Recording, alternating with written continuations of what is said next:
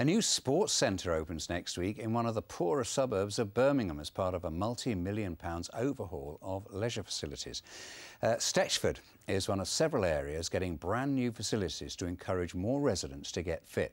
The City Council still faces huge budget cuts, but partnerships with Sport England and the private sector have allowed the investment to go ahead. Bob Hockenhull reports. Staff testing out Birmingham's newest gym ahead of its opening in Stechford on Monday. It's part of a £9 million leisure centre. Managers hope it'll encourage an area with some of the highest levels of obesity in the country to get fit. It's got 2 swimming pools, a 25-metre pool and a smaller teaching pool.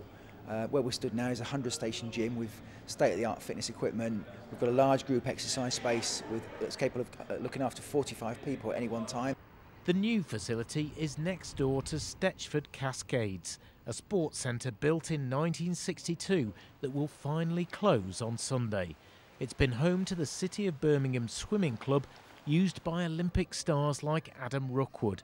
But like many leisure centres in the city, it's fallen into serious decline at a time when council money is tight.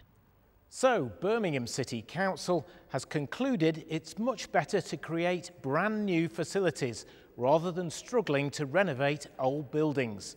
The trust running Stechford is also building new leisure centres in Erdington, Northfield and Ladywood.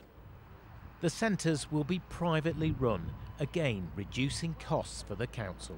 We're in a new pool which is far more efficient, both to run and to manage, and a lot more environmentally friendly.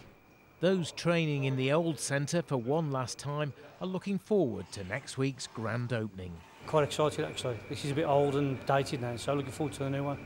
Time to freshen up, and a new facility, new building would be great. And with final preparations well underway, this new dawn for sport is now ready to go. Bob Hockenhull, BBC Midlands Today, Stechford in Birmingham. And that can only be good news, can't it? Now, it's exactly